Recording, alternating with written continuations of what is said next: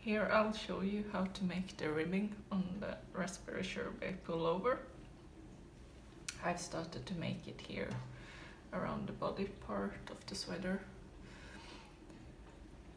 So I started by chaining 9 and then make a HTC in the second chain from the hook. And then after that I continued to make HTCs in the back loop only. So this is what I've done here, and I'll continue to show you. So you make 8 HTC in the back loop only, all the way across this ribbing.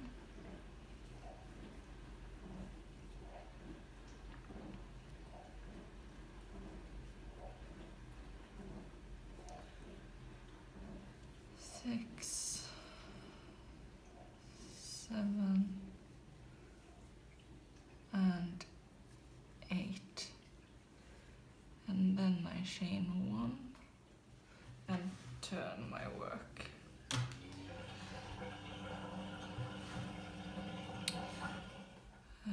And then I continue going down, 8 HTCs in the back loop, so 8 half double crochet in the back loop.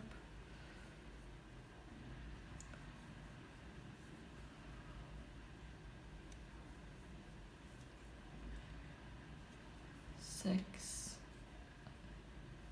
7, and 8. And then here I'll connect it to the body section. So I have my body here,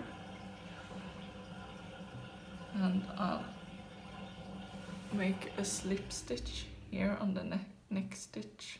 So I had my ribbing ends here, and I'll make the first slip stitch in this. So 1, and then I continue and make even a second slip stitch here, and then chain 1 and turn my work to continue up again. So you have your stitches here on the body part that you connect the ribbing to the body section, and I prefer to attach in 2, but if you want, that gives a ribbing that's quite loose, even though I changed to a smaller hook size. So if you want, you could even slip stitch in 3 to get it a bit